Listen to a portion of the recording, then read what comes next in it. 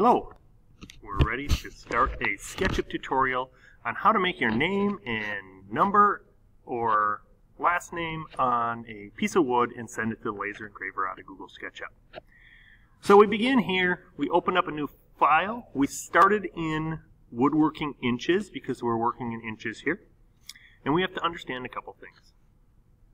First of all, we're going to go to Camera, Parallel Projection, Camera, Standard Views, Top, and we have our X and Y coordinates here. Our next process is going to be saving this. We want to save it. Remember to put it in your name over here.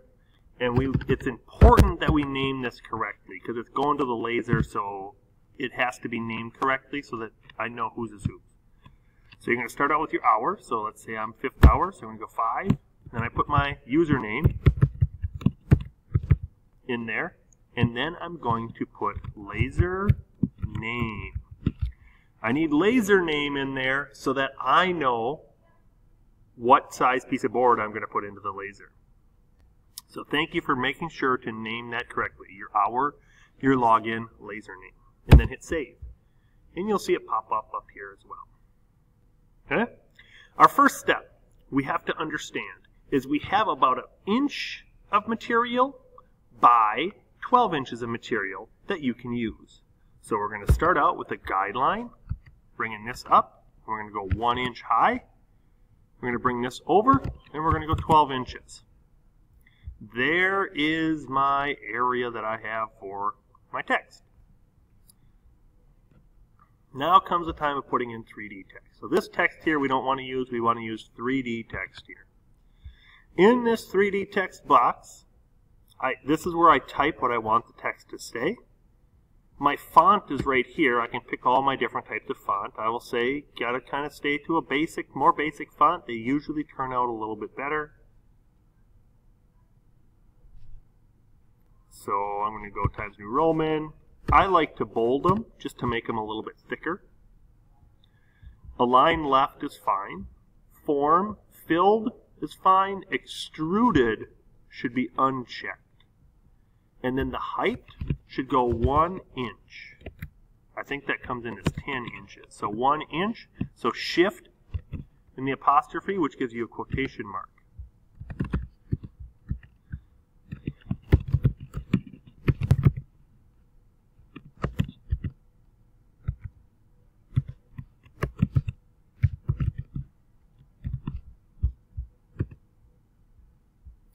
And I'm going to see how this works out.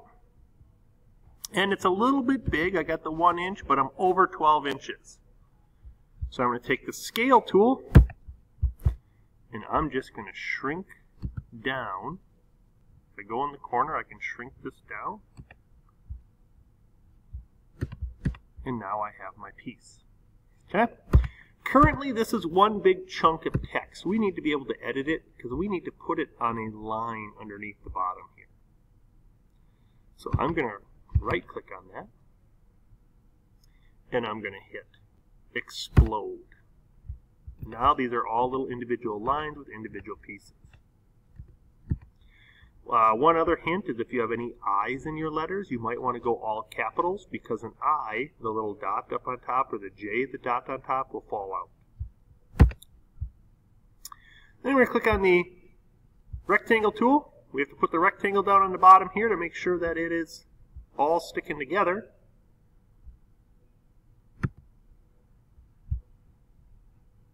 And it doesn't matter how much I touch, just as long as I touch a little bit of each of these letters. And then I'm going to come and erase out what I don't need. But for some reason, my rectangle tool did not go right. I'm going to click the rectangle tool again. I'm going to start out at the top of the M right there. And I'm going to bring it out and over this way. So what was happening there was actually in the Z direction, or up and down, I was not lined up. Now I can erase out all these parts I don't need. So I want that all to stay connected. Always good to be connected.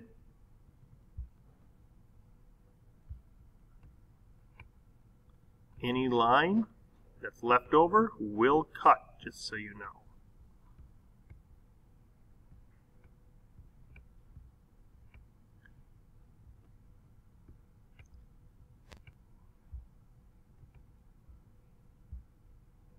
I got a bunch on this to do, so I'm going to come back in a second with it all. And I'm back. I've cleaned up all those bottom lines.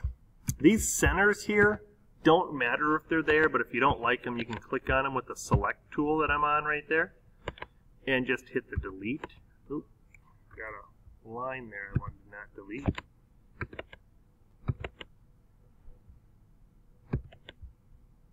And you can get those centers cleaned out too, but it doesn't matter. The laser only reads lines, so it's not a big deal. Okay? So now I have my name all here. I got my number if I want my number, whatever there. I'm going to hit Zoom Extents. This is going to make everything fit everything on the screen. It's ready to go. And then I'm going to go File, Save, because I got my name there. And then I'm going to go File, Export, 2D Graphic. When I'm exporting a 2D graphic, this is how I'm getting it actually over to the laser. I need to save this as an AutoCAD DXF file. And I'm going to put it again into my name folder. So I don't have one. You guys do. Right underneath or right above the technology folder is your name.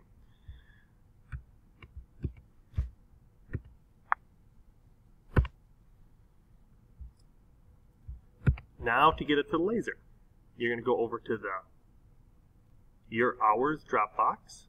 So submit a file. We're going to hit Choose File. You're going to pick your file. Make sure it says a DXF. It's going to look like this funky, it looks like a splat, but I think it's actually a cat. So we'll call it a cat splat. And hit Open. Ask for your first name, last name, email, and hit Upload.